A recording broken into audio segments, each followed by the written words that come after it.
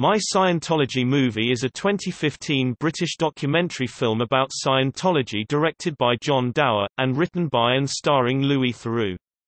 The film takes an unconventional approach to the subject matter, featuring young actors auditioning for parts playing high-profile Scientologists in scenes recreating accounts from ex-members about incidents involving senior church management. The Church of Scientology responded by putting the filmmakers under surveillance and denouncing the film. My Scientology Movie premiered at the London Film Festival on 14 October 2015 before receiving a limited theatrical release in the United Kingdom on 7 October 2016 from BBC Films, with a North American release scheduled for 3 March 2017 from Magnolia Pictures. The film received positive reviews from critics.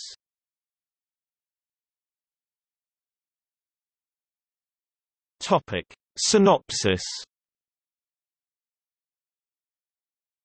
After the Church of Scientology refuses to cooperate in making a documentary, Louis Theroux teams up with former senior church official Mark Rathbun to create dramatic reconstructions of incidents within the church witnessed by Rathbun and other ex-Scientologists.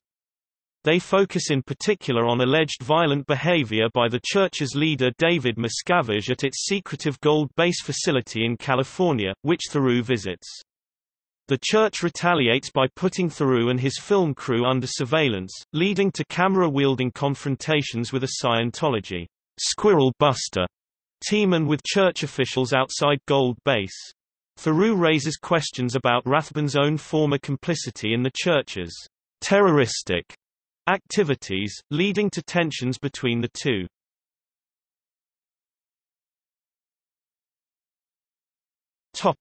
Development. Theroux had long sought to make a documentary about the Church of Scientology from the inside but was repeatedly refused by church officials. In 2011, his producer, Simon Chin, suggested making a 90-minute feature about Scientology. Together with director John Dower, they looked for ways to make a documentary. Working title Stairway to Heaven, Louis Theroux and the Church of Scientology, without access to its subjects. They wanted to avoid formulae that had been used by previous filmmakers, such as interviews with ex-members intercut with archive footage and reenactments, or an in search of approach documenting the fruitless quest to gain access. They eventually hit upon the idea of negative access, illustrating the church by provoking a reaction from it. As Tim Roby of the Daily Telegraph puts it, contrasting it with the more methodical Going Clear by Alex Gibney, where Gibney circled the movement right from its beginnings, seeking to analyze its methods and impugn its motives, Theroux just gets right in there and jabs it in the ribs, that imperturbable mask of irony driving its partisans even more bananas than usual. Theroux and his team sought to take inspiration from the showbusiness trappings of Scientology itself.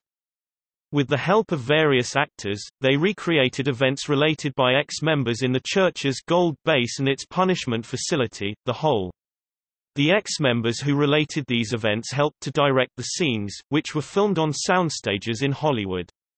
According to Theroux, "This was simply a visual way of bringing people's memories to life. But it soon became clear that the reenactments would also allow me to question and probe those former Scientologists' versions of events."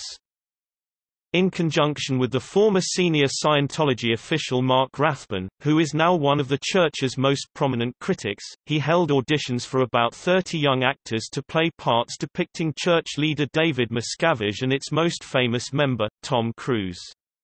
In the process, the documentary became a film about me trying to make the reenactments.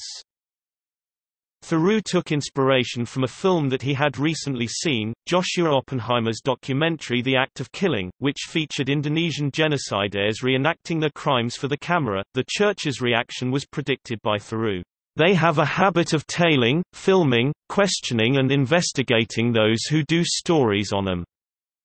And within a couple of months of the start of filming, the filmmakers found themselves under constant surveillance. The church mounted a campaign of harassment against the filmmakers which drew all kinds of stalker-ish emissaries and cranks out of the woodwork, not one of them doing much to reassure us that Scientology is in fact cuddly, socially progressive or misunderstood. They found themselves pursued in broad daylight by mysterious cars with tinted windows. Occasionally they had face-to-face confrontations with camera-toting pursuers which they filmed in turn, so that half the film consists of cameras pointing at other cameras, like an absurdist gunfight at dawn, with neither side willing to holster. They also received numerous letters from Scientology lawyers. Theroux found this behavior very strange. They are behaving in a way that is so obviously pathological. You would think they would realize that other people would see that and think this is a religion of lunatics.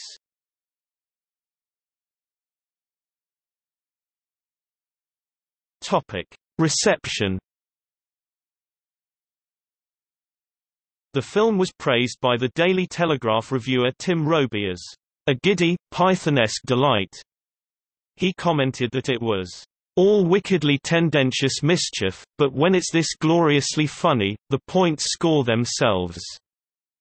Variety magazine reviewer Guy Lodge described it as a riotously funny film that delivered penetrating insights into the fiercely guarded administration of the church that Ron built.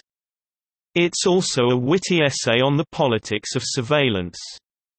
Fenouala Halligan of Screen Daily called the film typically quixotic, consistently funny, and provocative in unexpected ways, describing it as pleasingly eccentric and impish yet effective. The Huffington Post called the film absurdly funny. In The Guardian, John Patterson found that the film pulls off the neat trick of finding a revelatory approach to a topic that's been well covered of late, the Church of Scientology, before concluding that it belongs in the company of the most serious work done on the Church. The more sunlight that falls on this dark organization, the better for all of us. Writing in The Observer, The Guardian's Sunday sister paper, reviewer Wendy Ide was less impressed, finding that this is less an in-depth investigation into the Church of Scientology than an entertaining but highly contrived string of scenes featuring Louis Theroux kicking an anthill and then watching the inhabitants react. However, the one thing we do take from it is that the Church of Scientology is no laughing matter. The definitive film on the subject remains Alex Gibney's Going Clear.